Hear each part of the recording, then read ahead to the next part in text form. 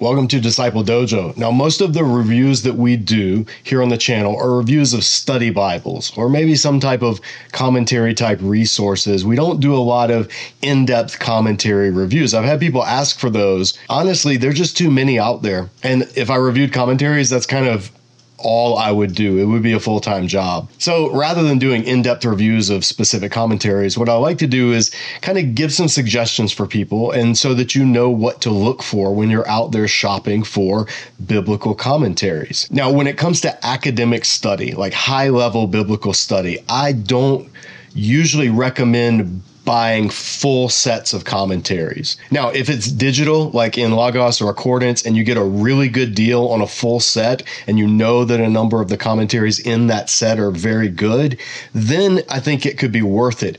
But in general, people that just buy a nice big matching set of commentaries to go on their shelves, I'm just not a fan of that. I think it's better to buy individual commentaries by individual authors and sort of build your library that way. However, when it comes to just normal, like let's say lay level commentaries, like commentaries that non-academic biblical readers can benefit from, sometimes I think it is helpful to know about sets that are out there, and some are better than others. And so what I wanted to do is just give you a heads up on a couple of sets that I think are pretty good, that I generally steer people toward if they're looking to lead a small group, or maybe they're in a small group, but they just want to get a little more background than whatever material they're using has. Maybe they're a Sunday school teacher, maybe they're a campus minister. For people that want more than what they will find in a one-volume commentary or even a good study Bible and its study notes, there are some commentary sets that I find generally helpful.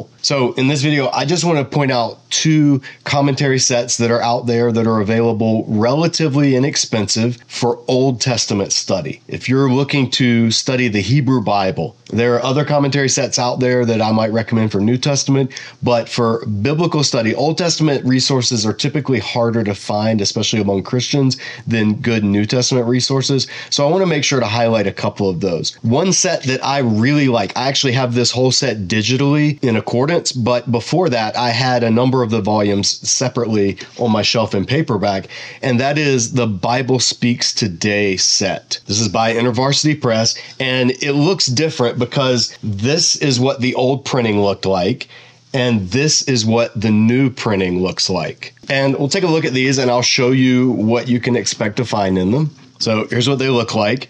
Each one is for a different book of the Bible. So J. Metyer does Exodus. Christopher Wright has done Lamentations and Jeremiah. He's also done Ezekiel, and Derek Kidner has done Ecclesiastes. So when you open these up, after the table of contents, you're going to find the general preface. And this is what the Bible Speaks Today series sets out to do. And this might be a little confusing for you. This is called The Bible Speaks Today. That's the name of the series. But each volume is called The Message of, and then whatever the book is.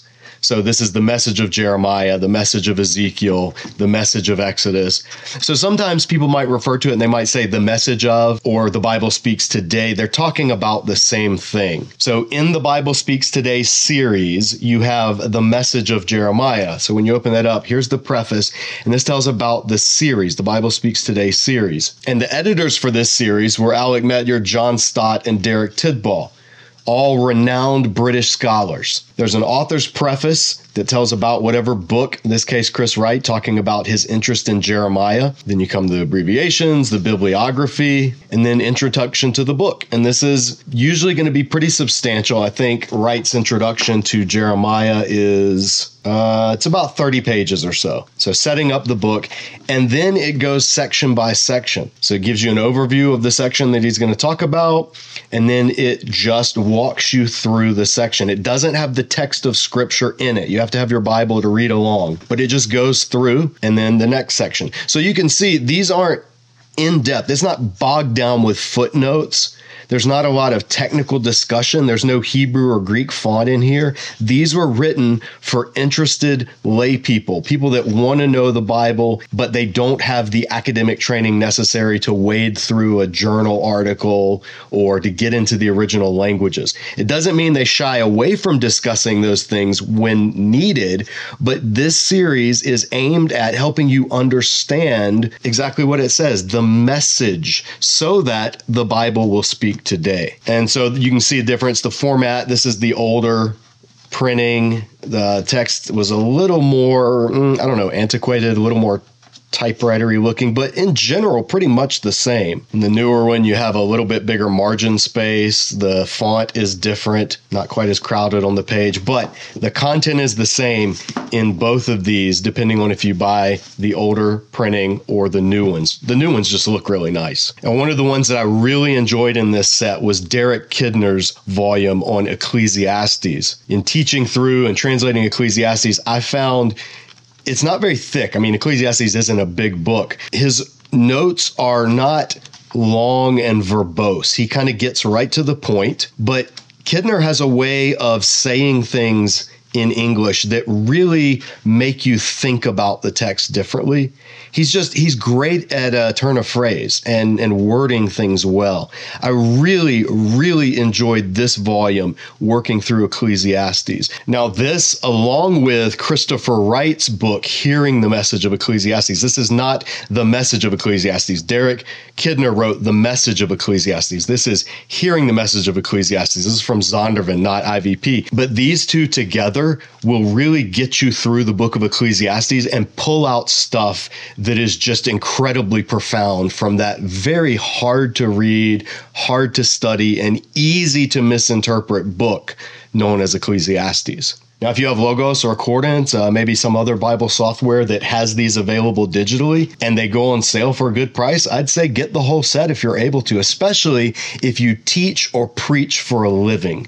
These are great to consult for that purpose. And I've mentioned how good Kidner's volume in Ecclesiastes was. Well, speaking of Derek Kidner, he has also done work in Tyndale's Old Testament series. Now, this is an older version of the Tyndale Old Testament commentary. IVP has published as a set the Kidner Classic Commentaries. They were nice enough to send me a copy of these so I could look at them. I'm actually using the one that he did on Psalms. He has 2 volumes on Psalms. I'm actually using this as we're going through our series here at the dojo on the Psalms. But Kidner's a fantastic scholar, and he has, like I said, a wonderful ability to draw things out of the text that you may not have noticed and say them in a way that's pretty profound. So again, to compare, this is what the old series from Tyndale looks like. They're pretty small. You can see this compared to my hand. It's that same thing. The font, not a lot of margin space, kind of old typewriter looking font, but very similar to the Bible Speaks Today. You have the contents, you have the preface by the author, you have the abbreviations, then the introduction to the book, in this case, Genesis. Once again, it's about a 30-page introduction, and then you come to the commentary on Genesis. And this series by Tyndale, the thing to know about it is these are closer to annotations. They're fairly compact. So for instance, here's a note of how the Genesis days are laid out. And it just goes verse by verse. Verse 3, verses 4 and 5. And then the next section, verses 6 through 8, there's a summary overview. And then the next section, 9 through 13, is that much. So you're not getting like in-depth on each verse, but you are getting each section of the text. These are smaller commentaries. I'll show you the difference in the updated. So the Kidner's Classic series, again, it's the same material. Like if you look in this, here's the introduction in the old volume, and here is that same introduction in the new volume.